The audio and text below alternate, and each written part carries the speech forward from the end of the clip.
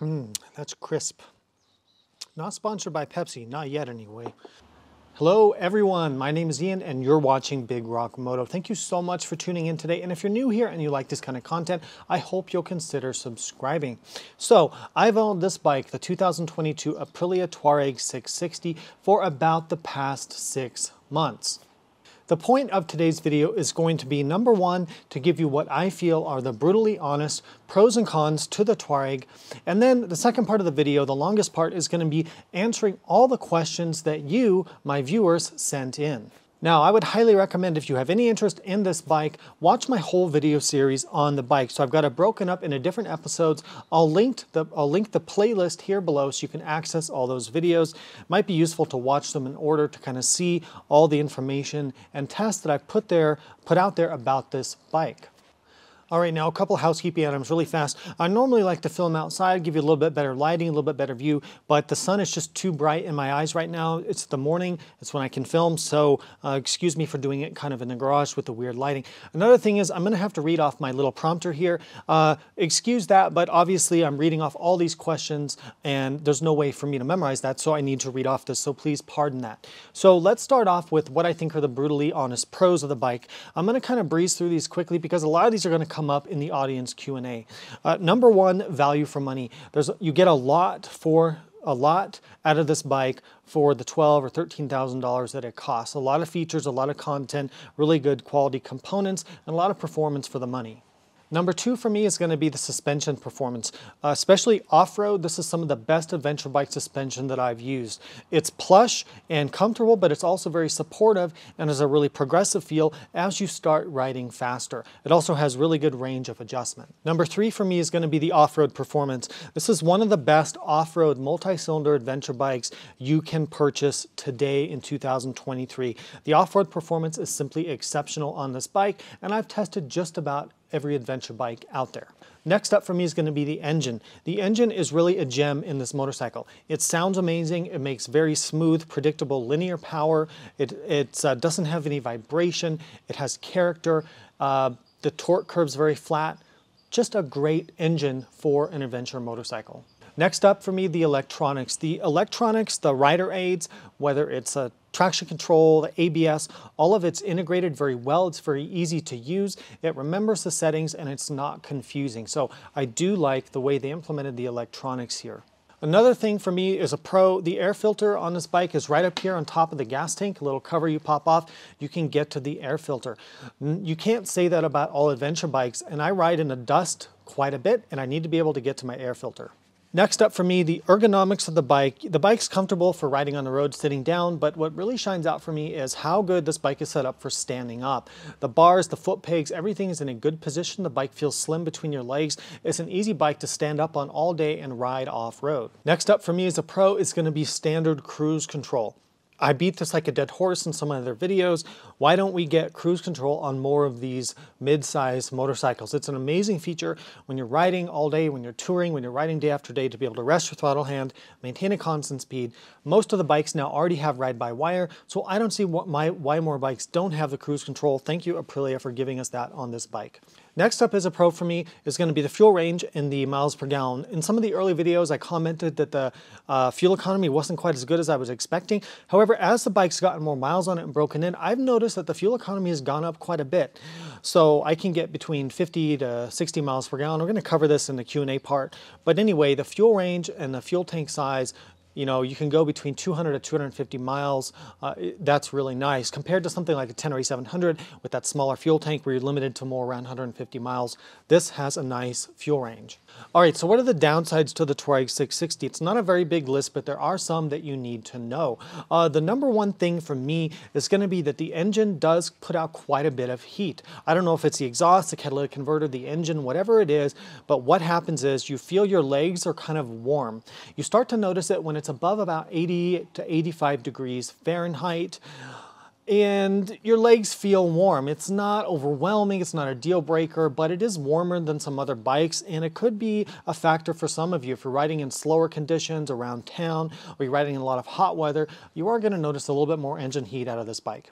Next up as a con is the dealer network. We've talked about this in the other videos in the series, but there are not many Aprilia dealers, at least here in the USA. Some states here in the USA have no Aprilia dealers, so purchasing the bike, getting service, getting parts when you're on the road, that could potentially be an issue. It's not really a con for me because I have dealers in Southern California where I live. Also, I can get parts mailed to me within a couple days, so I don't really need the dealership that often, but your mileage may vary, just depends on your comfort level. Next up is a con for me. The gearbox can be a little notchy, a little clunky, and sometimes it doesn't want to find neutral especially. I don't know if adding the quick shifter made this worse. Maybe it did, although that doesn't really make sense, but finding neutral can be a little notchy, a little hard. Not a huge thing, but it is something that I've noticed. And the last con for me, and this is completely personal, only for me, and really has nothing to do with reality or logic or common sense, but the styling, I don't know why, but something to do with the proportions or the styling, I'm just not a fan of it. I don't really like the way it looks, and for me, when I own motorcycles, I want them to look good. I want them to look good to me and to have a reaction to it. This doesn't really do that. And so that's kind of a problem for me, but again, just totally personal, has nothing to do with really reality. All right, part 2, let's delve into all the questions you send in. Now, keep in mind, I received somewhere between 150 to 200 separate questions, so please don't be offended if I don't get to your personal question.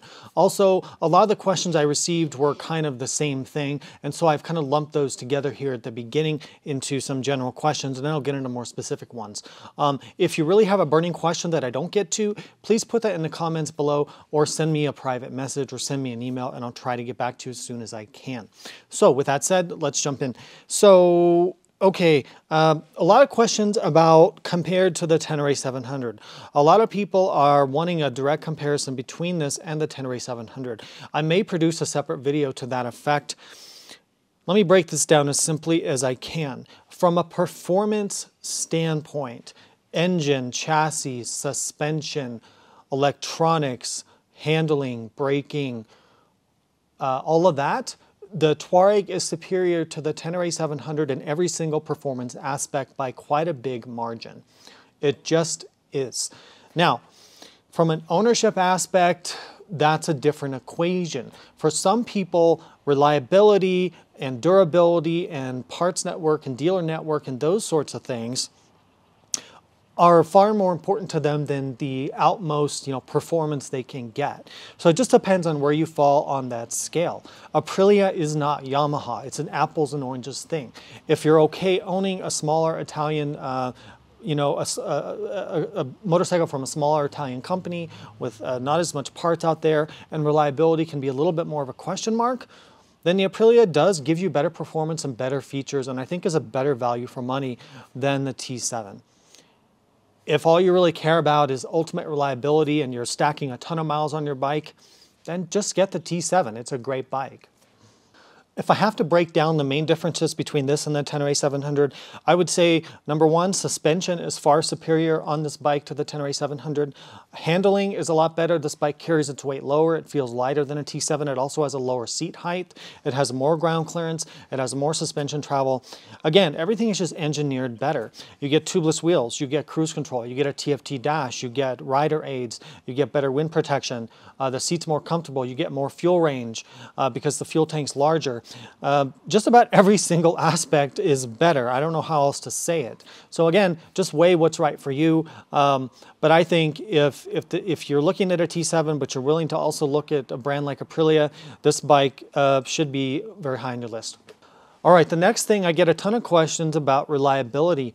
So it's very difficult for me to really talk about reliability in these types of reviews I do. There's a few reasons for that. Number one, how do we measure motorcycle reliability? What data do we have? Do we have scientific, quantifiable data from a large number of people about the issues their bikes have?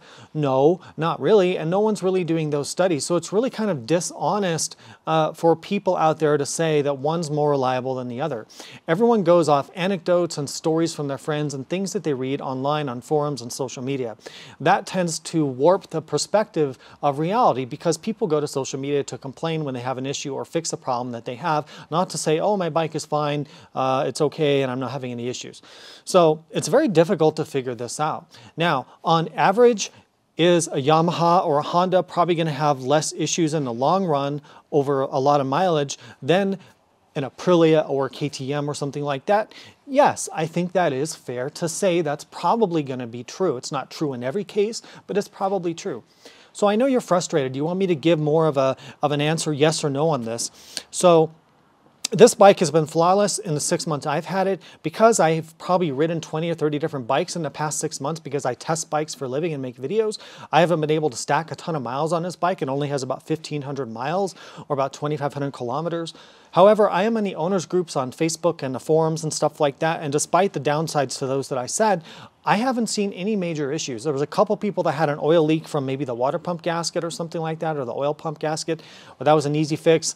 One guy had the nut that holds the starter cable on, the electrical cable to the starter came loose and the bike wouldn't start, tightened the nut and to fix that. Minor things. I would say it seems to be reliable, and Aprilia seems to have the engine sorted out on this bike from some of the earlier 660 engines where they had a few issues years ago. So it seems reliable, but we just won't know until people can stack 50 or 100,000 miles on this bike, and this bike's only been out a year, so it's just too early to tell. I'm sorry, I just can't give you a better answer than that. All right, next up, I got a number of questions about, lifting the bike, picking it up. So I did feature that in one of my videos, so go watch that episode. The bike's relatively easy to lift because it's got the lower center of gravity. It is easier than a Tenere 700. It's doable. Again, it's still a heavy adventure bike and it's tall, so you're gonna have to be pretty strong and in pretty good shape to be able to lift it up. It's not as hard as like a Tiger 1200 or an Africa Twin or maybe a Desert X. It's not quite as easy as something like a KTM 790 or 890 Adventure with those low fuel tanks sticking out. So I would say it's average, and you're gonna have to try it for yourself, but it weighs 450 pounds, so it's still a heavy bike. I got a lot of questions about vibrations. Do you have vibrations at higher speeds? So while the engine does turn at relatively high RPM, being a smaller motor, when you're going 70, 80, 90 miles an hour or like 140 kilometers an hour, yes, the motor is spinning up there 6,000 RPM or higher.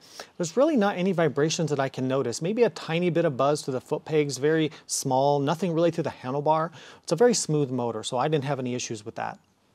What about servicing costs? A lot of people ask about, service cost, dealership experience. So a lot of this is going to depend on, do you have a good deal that you trust, that are honest people that don't sort of take advantage of you in terms of pricing? My dealer, GP Motorcycles in San Diego, is great. Seem to be really honest, fair pricing.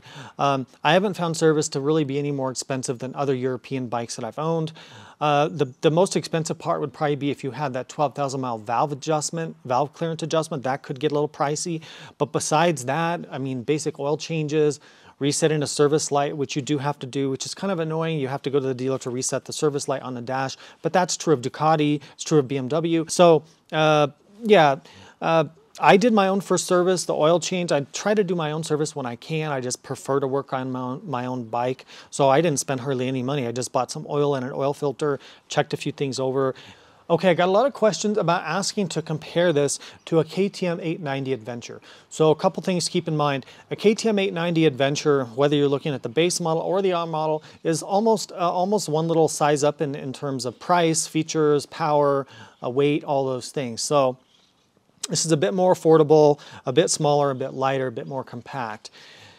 The 890 Adventure, because KTM designed that bike from the ground up and was very innovative in their design with the low slung fuel tanks, the centralized weight, the good suspension, the amazing chassis, it's really almost impossible to beat that platform for an adventure bike in terms of handling and weight distribution and things like that. I'm not going to say that this is better than that because it's not. If you want the ultimate in performance, and you're okay with KTM and some of the potential things that they have there, the 890 is the one to get. However, there's some things I do like better about this. I do find off-road, especially in loose terrain, the engine response from this is a bit smoother. The engine is a little bit less eager, less aggressive on this. It's a little bit smoother power delivery. So I do kind of prefer this engine off-road. On highway, the extra power, about 25 horsepower more on the 890 is very much welcome. The little bit sharper handling on the 890 on the highway. The brakes on the 890 are a little bit stronger, although these are good. You know, fuel range is a little better also on the KTM. The KTM is more crash worthy because it's got protection built in. You don't have to add the weight of crash bars. You don't have to add handguards because it's got good handguards. You don't have to add the weight of a big skid plate because the skid plate's pretty good stock. So again, KTM is pretty unbeatable in terms of an adventure bike. I got some questions comparing it to the Desert X. That's kind of a weird comparison because bikes like the Desert X or maybe a Tiger 900 Rally Pro, those are about $17,000 to $18,000, and this is about $13,000. So yeah, that's like what, 40 or 50% more expensive. It's a little bit of an apples to oranges comparison.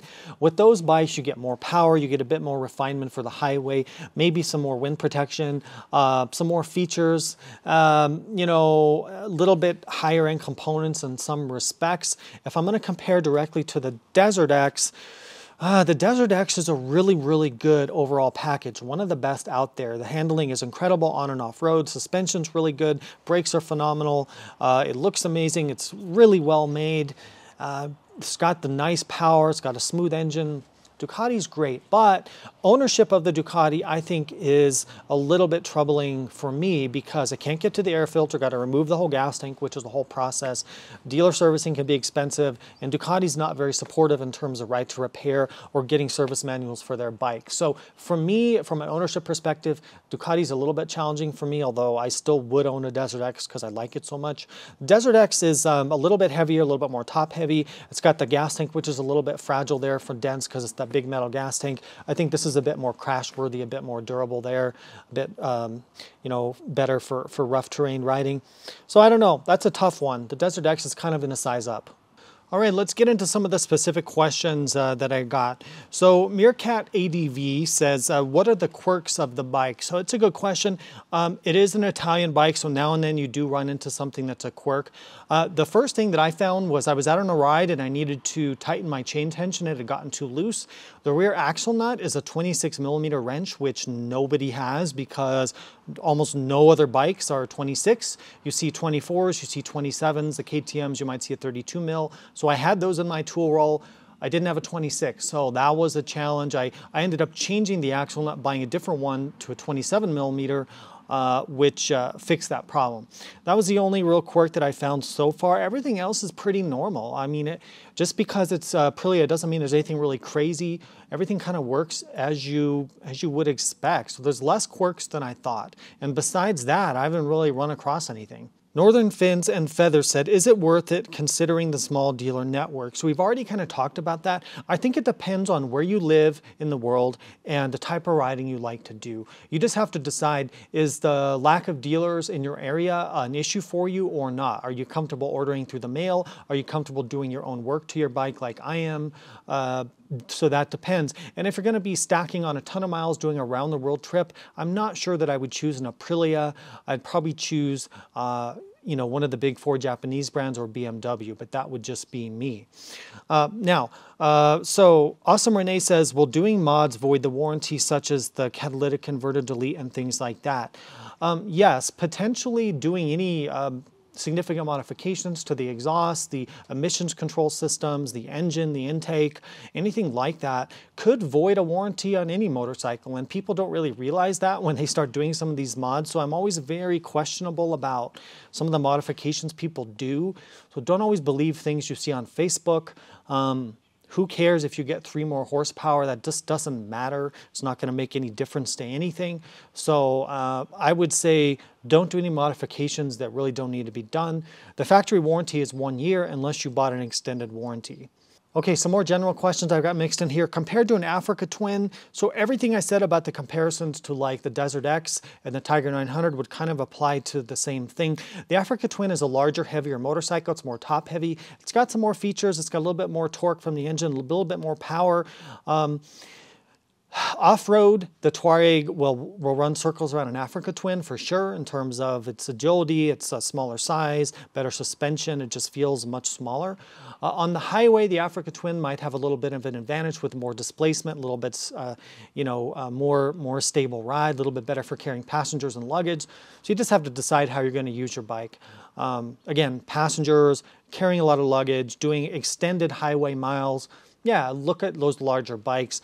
For more 50-50 riding or a lot of off-road, I like the mid-size bikes like this Tuareg. Patriot USMC, thank you for your service, by the way. He says, is the kickstand mounting point fragile? So I just looked at it. In my opinion, no. It's kind of mounted to a tab off the frame. It's not mounted to the engine. So it looks like it's really sturdy to me, and I don't see any issues with that, and I've not heard of any issues with that. Some bikes out there, I think the Harley Pan America is one that I pointed out, has a kickstand that mounts to the engine case. And when I see that, I always cringe because that could be an issue, but that's not the case with this bike. Simon Stryker says, valve adjustment difficulty. So on any of these parallel twin bikes where the engine's buried down underneath the airbox and the fuel tank, there's going to be a lot of disassembly involved in getting to the valve adjustment procedure, to getting the cover off and getting into those valves. Then you're going to be dealing with cams and shims and things like that. So unless you're a pretty advanced at-home mechanic and you're really comfortable with that kind of thing and you have a service manual, then I wouldn't be attempting it. 95% of people are going to need to go to a dealer or a service shop to have that done. Dave 911 says warranty. The warranty is 1 year, at least here in the US. You can buy extended warranties if you want. I never buy extended warranties personally because I don't believe in them, but that's just me. Engine heat. There's a lot of questions about the engine heat. I mentioned this in the first part of the video. Yes, the engine heat is a real thing with this bike. It runs hotter than, or it feels hotter on your legs, I should say. It doesn't run hot. The temperature gauge never goes up, but it feels hotter on your legs than a lot of motorcycles. So keep that in mind. It could be an issue if you ride in a lot of slow situations around town or you live in a really hot climate. Beer Money Prop says, this or a Husky FE501S for a daily commute and also BDR backcountry discovery route type riding.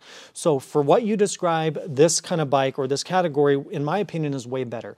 You have much longer maintenance intervals than 501 or KTM 500. The highway comfort is dramatically a universe difference. This doesn't vibrate. This can go high speeds without feeling strained. Again, it's an apples and oranges thing. The FE501 is a dirt bike with a license plate and turn signals. This is an adventure bike designed for long distance, high speed travel with luggage and potentially passengers. So very different type of thing. For what you describe, especially for that, when you said daily commute, this all day long over the 501. I love my dirt bikes and dual sports, but they're just very different. And I think for the BDR type riding, this kind of bike is also perfect because you can punch out long highway miles, but it's still very good off-road. Monza DH says wind buffeting. Yeah, there is some wind buffeting. On adventure bikes, the windshields are always too far away from the rider because of how the ergonomics work out and how the packaging of the bike works. So it does create some turbulence around the windshield. This bike has what I'd say average wind buffeting. Not as bad as some of the V-Stroms, not as bad as the Desert X, but it's not as good as like a BMW GS or a Tiger 900. It's not as smooth as those. So it's kind of average. The Puig wind deflector, which I featured in my accessory video, does help a lot. So you can address it. It's not a deal breaker at all. I would say it's average wind buffeting. Some people are more sensitive to it depending on the helmets they wear, their hearing, whatever it is. So it just depends person to person. All right, Awesome Renee says, do you have any trouble finding neutral? Yes, I do. It's kind of annoying. And I think it got worse when I put the quick shifter on, and I'm not sure why that is. Not a huge issue, but it is a little bit annoying. So yeah, I do notice that. Chadley Bishop says, is a dirt noob or a new person to dirt better off with a 660 or a 701 690? Oh, that is a really good question. So a couple things there. Number one, how tall are you? Because the 701 690 is a pretty amazing platform, but it's a very tall seat height, like 35, 36 inches, compared to this bike at around 33, 34 inches. So the big difference there, unless you're really tall, you might be uncomfortable on a 690 or 701. This is a lot heavier. This is 100 pounds heavier than that bike. you know, again, the 690 is almost like a big dual sport, and this is a small adventure bike. So wind protection, fuel range, high-speed stability, high-speed comfort, carrying luggage and passengers. You have to decide where you fall in all those areas. For a dirt noob, you know, a lighter bike is going to be better. And I would answer and say that if you're new to the dirt, you should get a KLX 300 or CRF 250L or KLX 230 or a DRZ 400 if you're tall enough, something like that. I wouldn't get a 690, or I wouldn't get this bike if you're trying to learn to ride in the dirt. They're both too big, heavy, and powerful. Sick Day Adventure says, price notwithstanding, if you could only have one, would you get this or KTM 890 Adventure? For me, it would absolutely every day be the KTM 890 Adventure. As much as I love this bike, it just can't quite beat the KTM. The KTM is engineered in a superior way. The fuel tank design with the low saddle tanks, the lower center of gravity, the centralized mass, the crash worthiness, the durability, the handling and the chassis performance, the suspension performance, the fuel range, the electronics with a 9-level traction control, the rally mode. The KTM is built from scratch as a hardcore adventure bike, and it shows. KTM did their homework with that.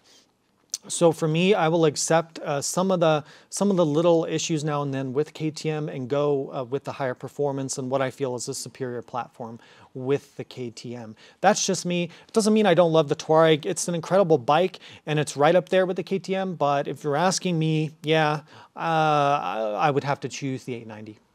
And the extra power. I'm a power junkie. I like acceleration. And so the extra 25 horsepower is a lot of fun on the 890. Pan Sazafa says, can this replace my KTM 990 in terms of power, etc.?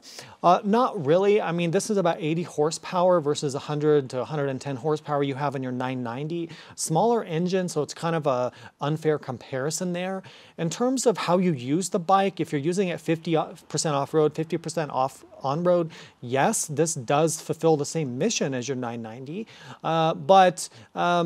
And I think this handles better and is easier to ride and gets better fuel economy and feels lighter and is easier to service and all those things. I would rather have this. But if you like the power of your 990, I don't think you're quite going to be satisfied with the less power from this bike. Bill 5 Forester Guy says, is it a good value? Yes, and I mentioned this earlier in the video. I think it's one of the best values for any adventure bike currently out there. Mike Hayes 77, this or Norden Expedition better in the dirt?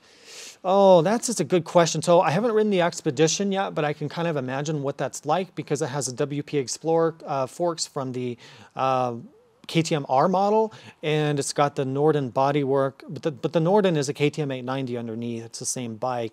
So, oh, that's a tough one. I think this is a little bit easier to ride. The power delivery is a little bit smoother and more progressive on the Tuareg. The engine feels a little bit more tractable in loose conditions. This bike feels a little smaller and slimmer and just more compact to me than a Norden or an 890, but that's tough. They both perform, I would say, equally well. But this might be slightly easier and more gentle and approachable to ride, if that makes any sense. Bernat B says fuel economy. So I mentioned this before, but when the bike was new, I was getting around 45 to 50 miles per gallon. Now I'm getting 55, I would say between 50 to 60 miles per gallon, so it's gone up. So it seems to be really, really good on this bike. Moto Tom Cambodia says, long distance comfort and pillion comfort.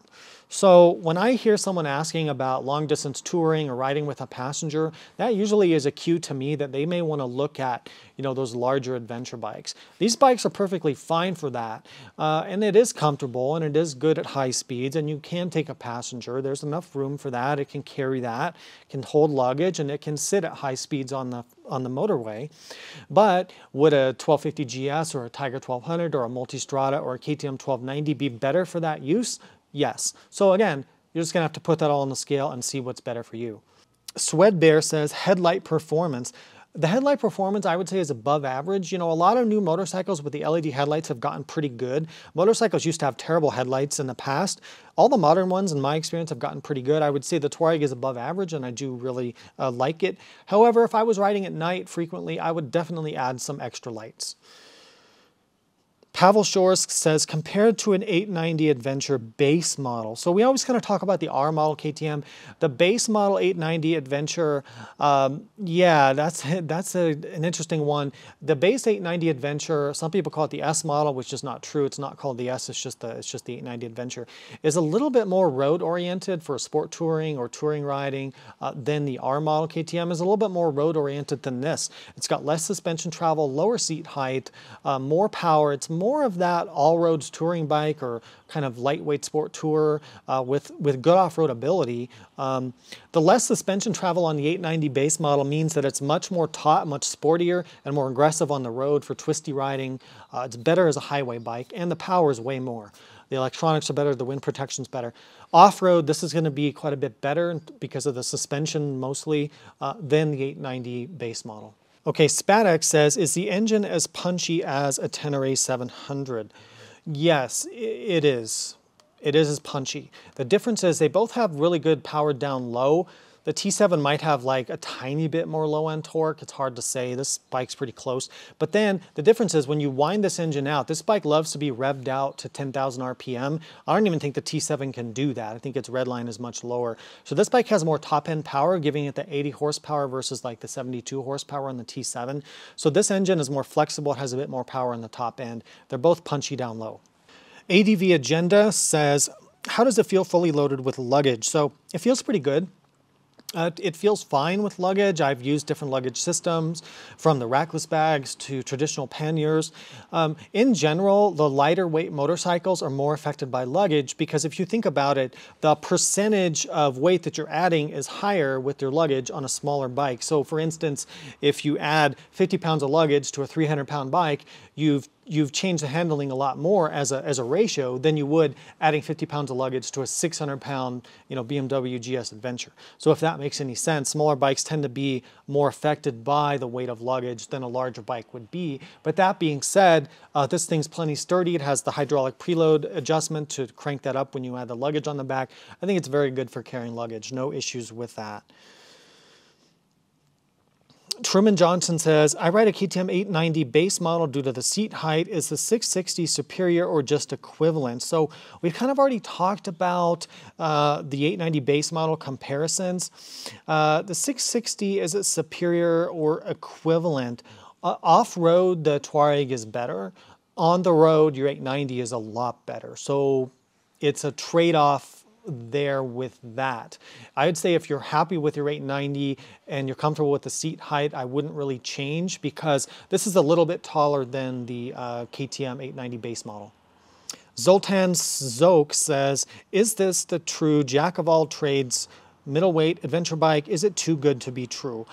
I think this is that jack of all trades bike. It's what we wanted from the Tenere 700, or it's what the Tenere 700 is in terms of a do-everything bike. Not too big, not too small, has good power, but you get the added features like the cruise control, better electronics, better fuel range, better suspension, and all of that. So I think it is kind of that, getting close to that unicorn mid-sized bike. That's why I bought it and tested it, and I love it for that reason. Dale T says, is the high compression engine an issue if you're using low octane gas when traveling? I have not tested putting in 87 octane in the bike. I think it would adjust and be okay. Most modern vehicles and motorcycles, when you put in lower octane, there's a NOx sensor in there that can adjust things a little bit to make that okay. So I think it would be okay, but I can't verify that. And Aprilia does recommend the higher octane. But again, further testing would be needed. If there's anybody out there who can give a better answer, then please chime in. Rebel Canuck says, is this the closest to the unicorn? Now, unicorns don't exist, and the unicorn bike's never going to exist. I always say that. But yeah, I would say this is about as close as it gets. Dumbledoof says, first-time rider friendly. Potentially, if you're big and strong and tall, then yeah, I think it could be. But for most first-time riders, I'd recommend a smaller, lighter weight, more affordable bike than this. Chris York says, any recalls? Nope, I haven't seen any recalls come out yet. ADV Australia says, is this worth 2.5 KLR 650s? I think if we do our math, it's actually about 2 KLR 650s. A KLR is about 7 grand. This is about 13. So yeah, it's about 2 KLRs. It is for me. It is for a lot of people. It just depends what you value. If you just want to ride somewhere and you don't really care about high performance, then no, it's not worth twice or 2 KLRs. But if you want to have more fun, if you want to go faster, you like nicer stuff, then yeah, it's worth 2 KLRs for sure. It's definitely twice as good of a bike. But if you had a limited budget and you were trying to buy motorcycles for you and your spouse to like do trips with, I'd just buy 2 KLRs and have a great time. TR says, compared to a KTM 690 on and off-road. Yeah, that's a good question. So off-road, there's no denying physics. I mean, the 690 is 100 pounds lighter. The suspension, I'd say, is pretty equivalent. The 690 suspension is decent, but I don't think it's better than this. This is a lot heavier, bigger, obviously. So off-road, the KTM is always going to take the win. On the road, though, this blows the KTM out of the water completely and is a much better, more suitable bike for long-distance riding. So you just have to choose where you fit on that spectrum. Okay, that's it for the questions. I know I missed some. Please put them down below or send me an email if you have a burning question. I'm sorry I couldn't get to everything, but that's all the ones that I picked out from Instagram, Facebook, and YouTube. So thank you for sending those in. Again, please don't miss my other videos on this bike. I'll link the playlist below. Other than that, please support Big Rock Moto. There's ways to do that in a description below and in a pinned comment. Please ride safe, and I'll see you out there.